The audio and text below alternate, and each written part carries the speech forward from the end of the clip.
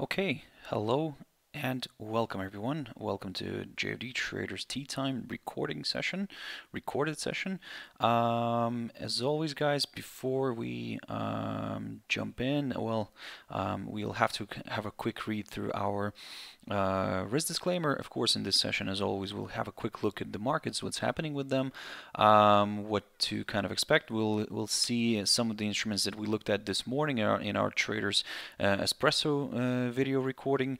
So, yep, guys, as always, like I said, before we jump in, let's quickly have a read through our risk disclaimer. So, the content we produce does not constitute investment advice or investment recommendation, should not be considered as such, and does not in any way constitute an invitation to acquire any financial instrument or product.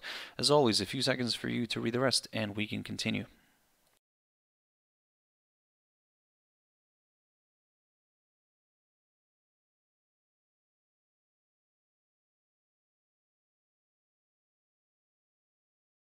Okay, also just before we jump in, a quick mentioning of our JD YouTube channel, to which you can always subscribe to in order not to miss any of our upcoming videos.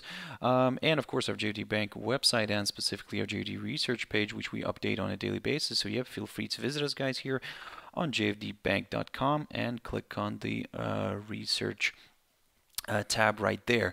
So now then, just a quick mentioning here, the number continues to grow of people getting infected, and of course the what else is very important is that the Italian death number continues to rise slowly, of course, but I mean, it slowed down, I mean, a little bit, but it's getting close to the Chinese number. So yep, probably it's the sad thing to say, but a few probably more days and we will overcome the Chinese figure here. But again, let's hope for the best. I mean, for now, let's hope everybody can recover quickly.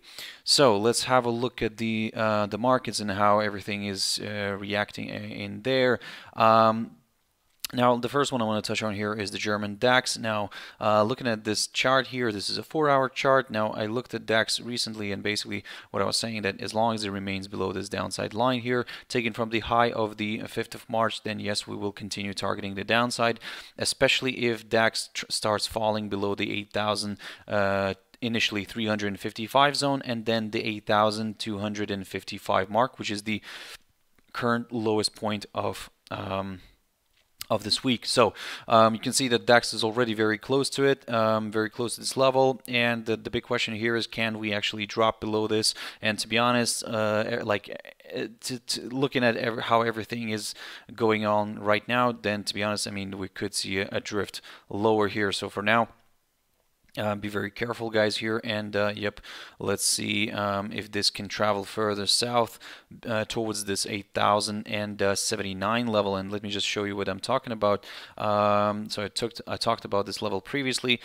So this area right here, this one, there we go, let me just zoom in here. So this level right here around the 8,079 zone is the lowest point of August 2013. Of course, slightly below that we do have another potential target here. Sorry, not 79, but in 94. So there we go. 8,094 is the lowest point of August 2013. The next potential target after that is the low of June 2013, which is around the 7,656 level. So keep your eyes on this one. For now, we will only target the 8,094 level. We'll see how it performs around there, and if it wants to drift further south, then yes, of course, further declines could be possible. But for now, let's keep it short and simple. We can see that the index continues to respect this steep downside line taken from the high of the 5th of March, but for now, yes, I mean, we cannot really talk about any higher levels, any upside, because we are still below this downside line. Dow Jones Industrial Average. Now, this one, the markets have opened a few minutes ago, and the U.S. markets have opened a few minutes ago, and now we can see that the index here continues to slide and continues to drift further down, further below that psychological 20,000 level. And let me just clear up this chart a little bit. So looking at this daily chart, you can see how far and how rapidly we have declined since around mid-February, and it continues to drift further south. Now, the only thing to watch out here for today is probably yesterday's low, which is around the 18,917 zone. So basically, as long as it's trading above this, then we will be very careful with the downside, because for us to get excited about further declines, we would need to see a nice good drop below this 18,917 zone, and only then we will aim for further declines, because again, this would confirm a forthcoming lower low, and more probably sellers could be joining in. However, continue observing this level. If this area here, the low of yesterday, 18,917, continues to hold, maybe we could even see a bit of a correction earlier, but again, that's a bit of a, let's say, a bit of speculation here. So that's why for now we're going to just continue monitoring this level, and if we do get a drop below this 18,917, the next potential target to consider could be somewhere around here. And let me just quickly put this one on the chart. So we could aim for the highs of August 2016, and that's roughly around the 18,668 zone. I do understand it's only a few points away from this level, but let's keep it short and simple. Of course, the more better target for us could be around 17,932 territory, which is the lowest point of November 2016, and then we would take it from there. But again, all these two levels, we would only consider these two levels if we get a drop below the low of yesterday, which is around the 18,917 zone.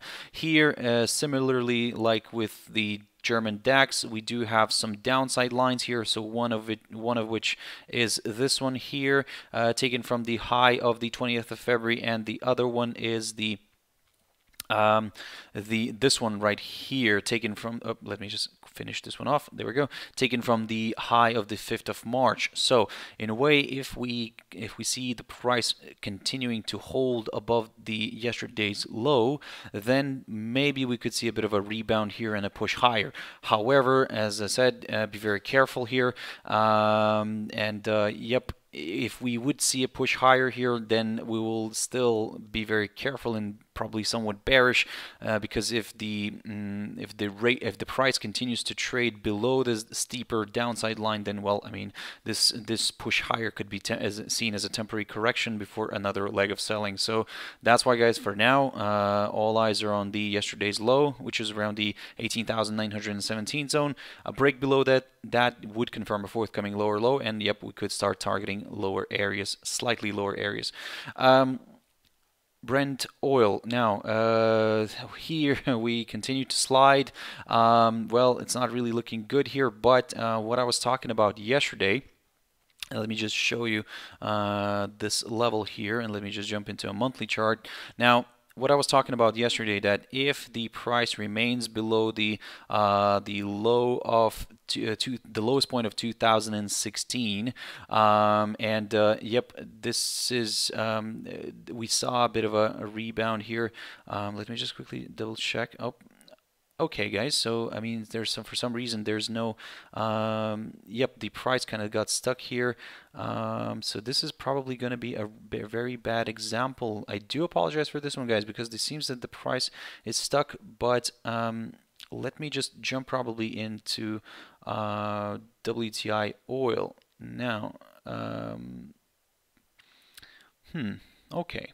It seems that the pricing here is a little bit on the, there we go. So WTI oil probably going to be a better example than the Brent oil. For some reason, Brent oil is kind of stuck. So let's pick up on this one, because in a way, similar situation here.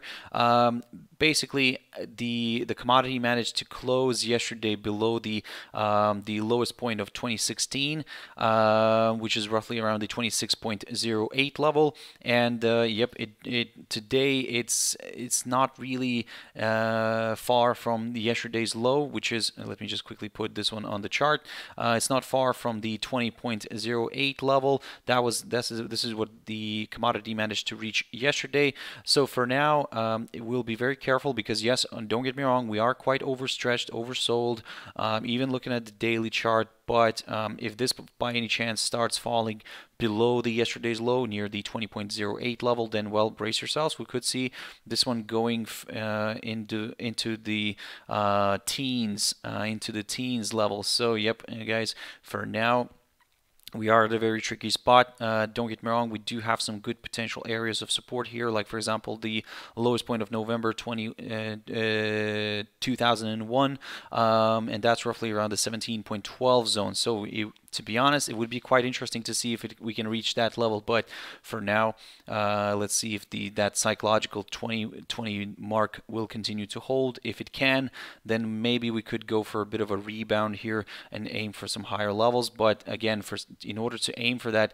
larger correction, we would like to see a push back above the 26.08 level. That's the lowest point of 2016, and then we could target some upside. For now, we are at a very tricky spot. In a way, it could continue drifting further south, but in order to get comfortable with that, we need to see a drop below that 20.08 level, which is the low of yesterday. Now then, gold. So gold also sold off yesterday, closed below this 200-day EMA, and I talked about this one yesterday, guys. I was telling you guys to keep a close eye on this level here, the 1505, which continued to show good support, but yesterday we sold off heavily, and not only that we closed below this 1505, but we also closed below the 200-day EMA here. So basically, for now, we're leaning more towards the downside. We will continue targeting the downside. First, we will aim for this level here, the lowest point of November 2019, which is around the 1445 mark. But if that fails to withhold, then yep, we could be going all the way here towards this upside support line taken from the lowest point of August 2018. Now, of course, this move lower could still be seen as a temporary correction before another leg of buying. So if we look at this bigger picture, of course, so in a way, that's what we're going to be targeting for now, and this is the idea that we're going to be keeping in mind for now. But from the very short-term perspective, yes, there is a possibility for this one to drift further south. First, like I said, we will continue targeting this 1445, but if that fails to withhold, then yes, we will aim for this upside support line taken from the lowest point of August 2018. In case this suddenly reverses earlier, to be honest, we're not going to do anything unless it travels back above the 1575 level, and only then we will consider some upside. Again, all this territory here would be somewhat of a neutral one for us right now. Ripple. So Ripple, of course, looking at this picture here, after it kind of struggled to move below the 0.1290 territory, you can see that the crypto right now is trying to climb back. Now, yes, of course, it may end up pushing further. It may end up pushing further north, but only up until this downside resistance line. So for now, basically the scenario that we're keeping in mind is this one right here, where we could see a push further north, but if it struggles to overcome this downside resistance line taken from the high of the 15th of February, now this is where we could see another round of selling. Yes, from the very short-term perspective, we are considering a potential move higher here, maybe towards this 0.1760 zone, which is the lowest point of December 2019, which maybe this time could play the role of a good resistance. And if it holds here, then yep, we could see another round of selling, where we will initially target this 0.1290 level, but if that fails to withhold, then yep, the next potential target is around the 0.11 zone, which is currently the lowest point of March. For now, let's keep an eye on this in our heads, this scenario. In case this downside line breaks and we see a daily close above the 0.1990 level here, then yep, we will aim for a bit of a larger correction here to the upside. But for now, let's keep our eyes on the this downside resistance line. USDCAD. Now, very quickly on this. So the pair is currently on a bit of a retracement. So after it managed to almost reach the this key area of resistance near the 1.4690 level, which is the highest point of 2016, it failed just by a few pips from reaching that and started drifting lower. Now, what I was talking about today was, and I'll jump into a 4-hour chart.